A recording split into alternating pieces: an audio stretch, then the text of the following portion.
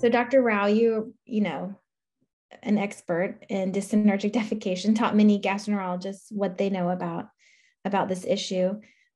What do you see as kind of the latest advances in treatment for this problem? So thank you, Jeanetta. That's something very close to my heart, this whole area of dyssynergic defecation. I was one of the first people to describe this condition way back in 92 or so. You know, the meat of the story is that there are about 40% of patients with chronic constipation have inadvertently developed a faulty pooping habit. I mean, that's the best way to simply describe this. Unbeknown to them, they're totally unaware that when they go to the bathroom and try and attempt to pass stool, they are inadvertently pushing their own stool back inside, or they're not able to relax appropriately, or cannot generate a good push force to empty the stool completely. So this incoordinated process is what we call medically as dyssynergic defecation. And now, as I said, it affects 40% of patients with chronic constipation. It's a big number. We're talking about between 40 to 50 million Americans potentially with constipation. So about 10 million or so have this problem. Very few of them come to see you and me. So they're trying to get help everywhere they can. And then what is interesting is something that you asked in the beginning is, you know, what do you do when you have a patient with refractory constipation? The first thing I want to know is, does that patient have dyssynergic defecation? Because you can take any amount of laxatives. All of them may work for a short while. Eventually, they will all fail if your outlet is blocked and obstructed and incoordinated. So somehow that process has to become more coordinated. And the only way it's going to happen is by learning a new way of pooping, or the normal way of pooping. And that is what biofeedback therapy is. Biofeedback therapy is a way of helping individuals with dyssynergic defecation to understand what is happening with their body and to correct the dysfunction using standard visual, verbal feedback tools to actually correct it. So it kind of puts the control maybe back into patients' hands. And I think one thing that patients may have a difficult time with is finding the right person to help guide them through biofeedback therapy. I know a lot of physical therapists kind of perform this. Are there any recommendations you have for patients on how they can help find someone to help them with biofeedback? Great question. You know, this is an area that has been plaguing us for a very long time. So, you know, we developed biofeedback therapy. Initially, people didn't believe in it. Insurance companies, some of them still don't believe in it. Yeah. And you know, I was very fortunate with National Institutes of Health funded me for one of the first studies where we actually did a comparative study, standard treatment, which was even more than standard with laxatives and diet and everything. And then we had biofeedback treatment, and we had a third group, which we called a sham therapy, where patients came to the office. We put a probe in their rectum, but we did not teach them any of the active biofeedback components. So we did that study, and for the first time, we actually showed that biofeedback was far more effective than sham or with standard therapy. And then we had to go to the next length of trying to see what else we can do. The challenge is what you just brought up. You know, who are the people who are able to provide this treatment? And there are very few. You do it, we do it, but very few of us do it. But then many of us also rely on physical therapists. Now, physical therapists are a very important group of individuals who truly help us in the management of a number of pelvic floor dysfunction disorders, whether it's pelvic pain issues, urinary incontinence issues, stool incontinence or fecal incontinence issues, and so on.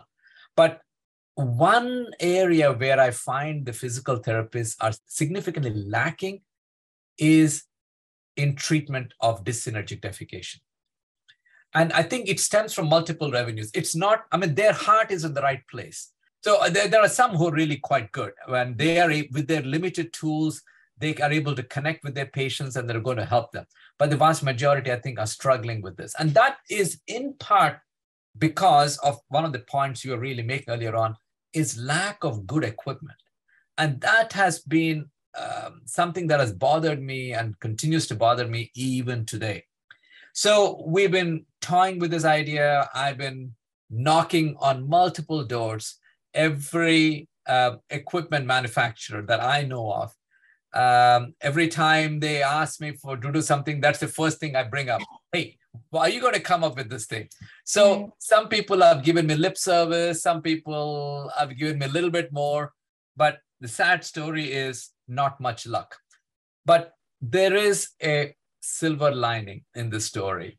And that is someone has taken up this challenge. And I've been advising this small company. And they have developed now what I think is the best prototype device for biofeedback therapy.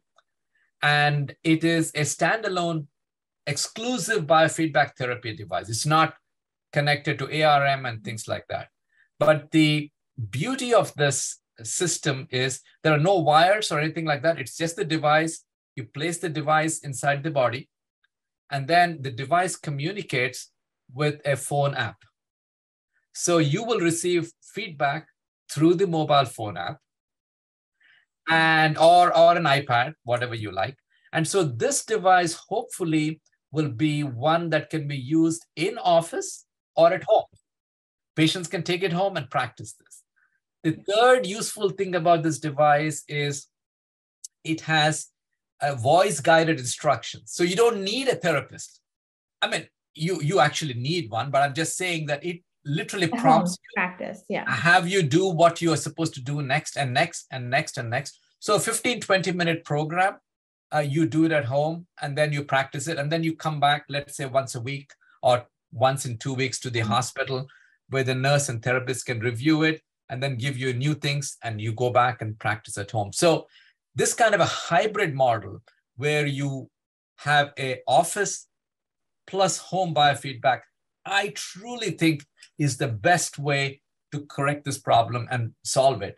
But by extending this into the community, making the patients more responsible for this, and they can do it probably a little bit more in their own environment, more comfortably than coming to a hospital environment, I think we will win this battle at the end of the day. So I have that real strong hope that this prototype will work, hopefully will work. We'll have some results, I'm sure, in a year or so. But we're just beginning the clinical trials with this prototype. And I'm keeping my fingers crossed that we will have to develop this. So once that kind of a tool becomes available, the physical therapist will solve this problem for us. Mm-hmm. I am very sure this is the kind of thing that they are really missing. They don't have the tool, they have the heart at the right place. But once they have something like this, I think they will crack it for us. Yeah, I can't wait for that if that's available. I would say that I work with physical therapists here at UVA, and I actually did an investigation on what the training is in general for dyssynergic defecation with all of the PT schools in Virginia. I found out they don't get a lot of training in their basic degree in this issue. And so they have to go to extra sessions, extra training. So you really have to find, when a patient has seen a physical therapist and they said they had biofeedback, it's really important to understand exactly what exercises and what therapy they had before you determine if they, biofeedback has failed. I'm sure a lot of pelvic floor PTs would be really happy to have that. I agree. Well, I think kind of to summarize what we learned about dyssynergic defecation, we know biofeedback is effective. It sounds like there's some options on the horizon. I would say for patients that, to pursue this therapy, if they need to pursue it, really try to have a good relationship with the therapist and your physician as well, to kind of really work together and know that you're getting the right therapy. Any other thoughts you'd have for this? So I think you summarized it well. I mean, the only thing to remember is biofeedback is a partnership. Right. So I think there are three players. I usually say, the most important player is really the patient. Mm-hmm. And there's a lot of onus and responsibility on the patient. But we that is a physician or healthcare provider and a physical therapist or a nurse therapist that we have. Those are the other two parts of this three team approach, or three-pronged approach. So everybody plays their role, but we can help them. But the big onus and responsibility is on the patient, and we can really change their lives. Second thing is, it is not a standard treatment. It's like a pill that you give for everybody. We have to really tailor make the program for each patient based on the underlying issues that we have. So tailor make the program. So one approach will not work for everybody, but we have to keep changing the approaches. It's a multi-pronged approach, but it can be learned if you have the focus and the determination and you comply with the treatment. You know, most hands, 70 to 80% of patients will succeed with this treatment. And sometimes initially we may have to give them drugs as well, but it is an approach. And there are some, final word was, there are some subtle variations to this thing. I mean, we were focusing on the muscle dysfunction, but there is also another component, which is the sensory dysfunction. Yes, and there are two kinds of them. One group, they don't sense stool at all. So a large amount of stool will have to come before they sense. This is called the hyposensitive group.